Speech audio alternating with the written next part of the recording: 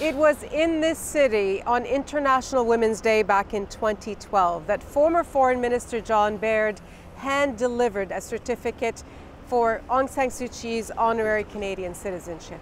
He called her a great champion of change. Well, now, 6 years later, there's a lot of change in the relationship between Myanmar and Canada.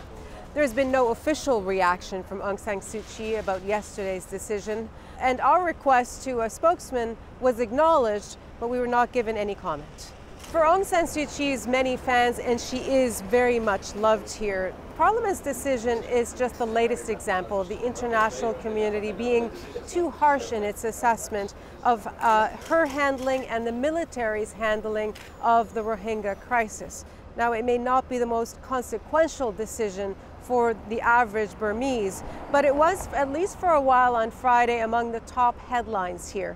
One independently owned television network, for example, reported the news, also pointing out that the military, which shares power with Aung San Suu Kyi's civilian part of the government, has already rejected the idea that it has mishandled the crisis in any way.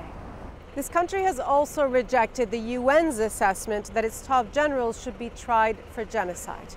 Now, soon we'll bring you more stories from here about how Myanmar is thinking about and dealing with the fallout from the crisis 1 year later. Nalayed, CBC News, Yangon, Myanmar.